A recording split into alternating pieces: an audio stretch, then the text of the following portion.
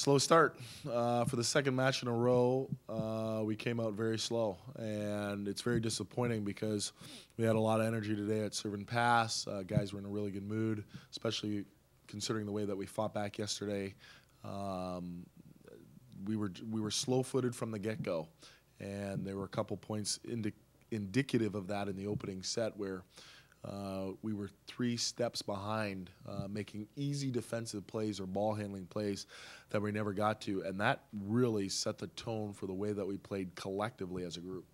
Serving is an individual thing, so it's really disheartening considering we spend so much time with our serving and passing. And overall, actually, I think our passing numbers were pretty good for the most part, but you know, we have 3 aces and 11 errors, again, double digits with errors again with the service line, and that's an individual thing. That's where the players got to go back and have some pride in regards to serving, and we spend a lot of time in the gym in regards to that technique and that skill, and yet it hasn't paid dividends to where we actually need it to beat high-quality volleyball teams.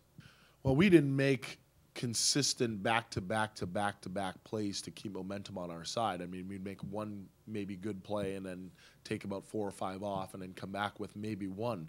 But there was no energy whatsoever on our team, and I talked about it with our team tonight. There was zero energy, and if you take a look, I mean, we were outblocked 10 to 1.5. There's no way, of all the skills, blocking is the most energizing, and it deflates your opponent. And when you only block 1.5 balls, there's no energy whatsoever. And we do not communicate as well in between points. We had a lot of individualism tonight, a lot of isolation tonight, very little in terms of leadership when things go wrong.